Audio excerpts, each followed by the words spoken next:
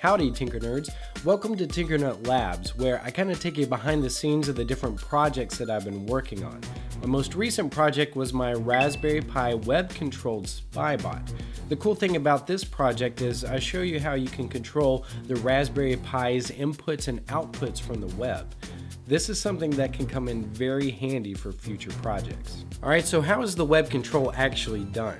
In the SpyBot video, I cover a lot of the steps, including installing the Nginx web server PHP in the Wiring Pi software, but I don't really cover the actual code behind making the web page. The Wiring Pi software is what's key here, because it allows you to run simple commands through the terminal to turn the input-output pins on and off. But more importantly, it allows you to do this through PHP as well. So in your www folder, create a new PHP file and add this simple command to it. This will set the pin24 mode to out and write a 1 to it, which will turn it on. Now save this file as pinon.php, and now let's create another file with similar code, except writing a 0 to it instead of a 1. This will turn the pin off, so obviously we're going to save it as pinoff.php. Creative, I know. Now to see that it works, we want to wire an LED, the universal notifier, to pin 24 and a ground pin. So next, just pull up a web browser and go to your Pi's IP address followed by pinon.php. This should make the LED light up. Then to turn it off, go to pinoff.php and boom, lights out. But if you have multiple inputs with multiple functions, going to individual web pages to activate them is kind of a pain.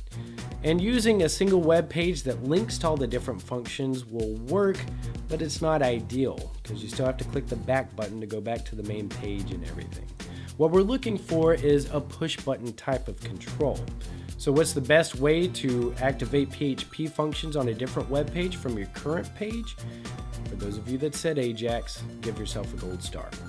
What we want to do is create a new page and start by creating a normal HTML base, adding 2 buttons in the body, one for on and one for off. Be sure to give them both unique IDs because this is how we will reference them later. Now for those of you who've already seen my JavaScript tutorial, this shouldn't be too unfamiliar to you because Ajax is merely a bridge between JavaScript and PHP. So in the head, put a reference to the jQuery JavaScript file and then start a JavaScript enclosure. Let's start Ajax whenever the document is loaded and ready, and then let's load a function that checks for whenever our on button is clicked.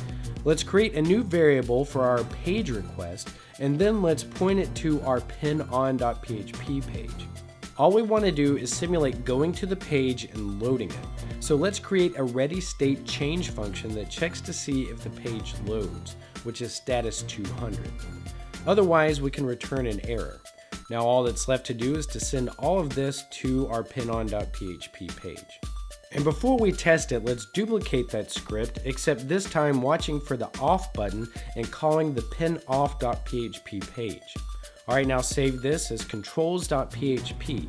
Then whenever you open up a web browser and go to your Pi's IP address /controls.php, you should be able to use that page to control the LED without having to change pages. That should give you the gist for how I created the controls page for my SpyBot. So now you have all the tools you need to create your own awesome Raspberry Pi web-controlled robot.